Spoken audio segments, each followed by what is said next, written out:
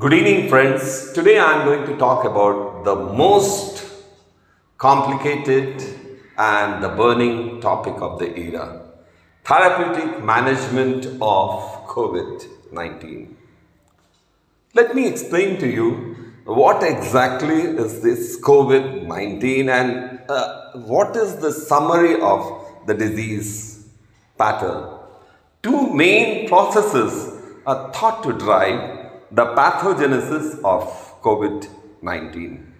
Early in the clinical course, the disease is primarily driven by replication of COVID-2. Later in the clinical course, the disease appears to be driven by altogether different mechanism, that is, dysregulated immune and inflammatory response to COVID-2 that leads to tissue damage. Now, based on this understanding of the disease, we do antiviral therapy, and which has the greatest effect early in the course of the disease, while immunosuppressive or anti-inflammatory therapies are likely to be beneficial in the later stage of COVID-19. Let me stress the fact no therapy has been proven to be beneficial in outpatients with mild to moderate COVID-19 who are not at high risk for disease progression. The only treatment that recommends is providing supportive care and symptomatic management of outpatients with COVID-19. That's all. And if you have outpatients with mild to moderate COVID-19 and you are at high risk for disease progression, you must take few drugs which must be taken, and these have been approved by the FDA, that is Food and Drug Administration, as well as EUAs. EUAs means Emergency Use Authorization. Okay, these are nothing but monoclonal antibodies. These have to be taken for sure if you have mild to moderate COVID-19, but you are at high risk for disease progression. Now, what are these? The names are very tongue twisting.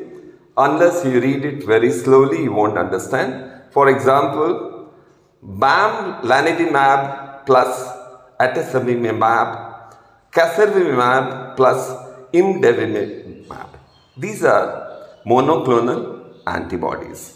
Now, dexamethasone, a corticosteroid, has been found to improve survival in hospitalized patients. I repeat, dexamethasone is a corticosteroid has been found to improve survival in hospitalized patients who require supplemental oxygen, and the greatest benefit are observed in patients who require mechanical ventilation. And one more drug, tocilizumab, a recombinant humanized anti-interleukin 6 receptor monoclonal antibody. This has been found to improve survival in patients who are exhibiting rapid respiratory decompensation due to COVID-19.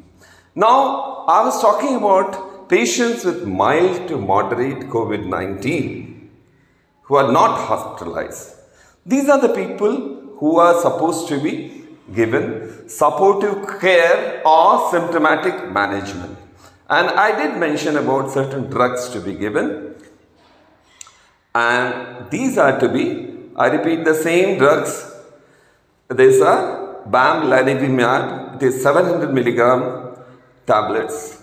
And atezolizumab, we have to give 1400 milligram. Casirivimab, 1200 milligram, plus imdevimab, 1200 milligram.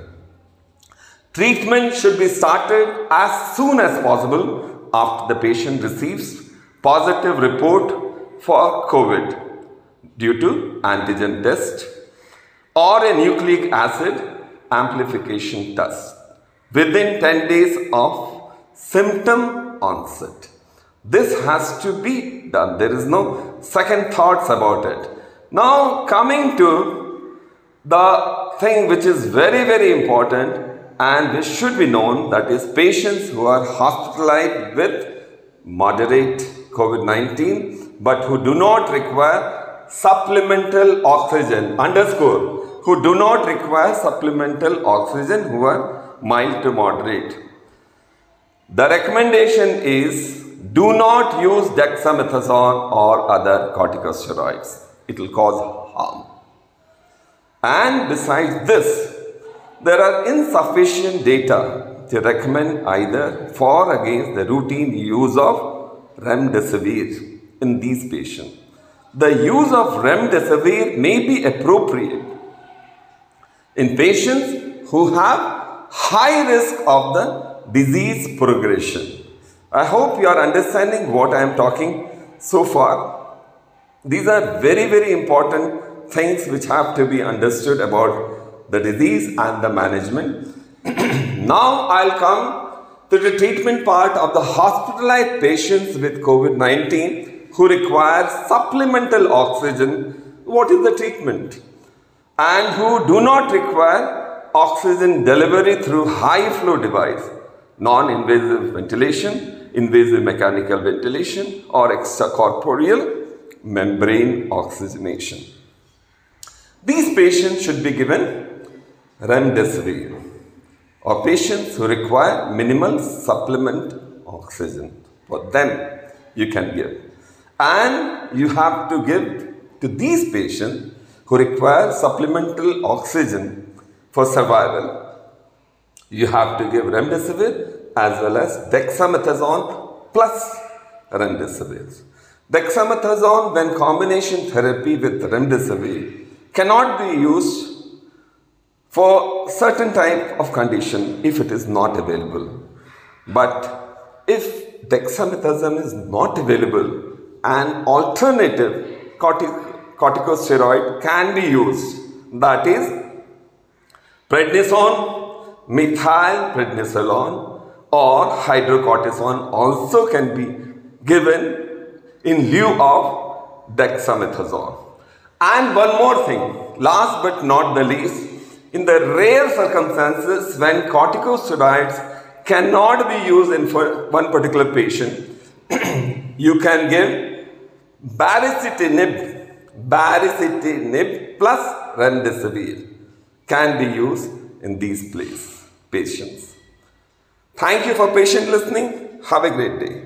Bye-bye.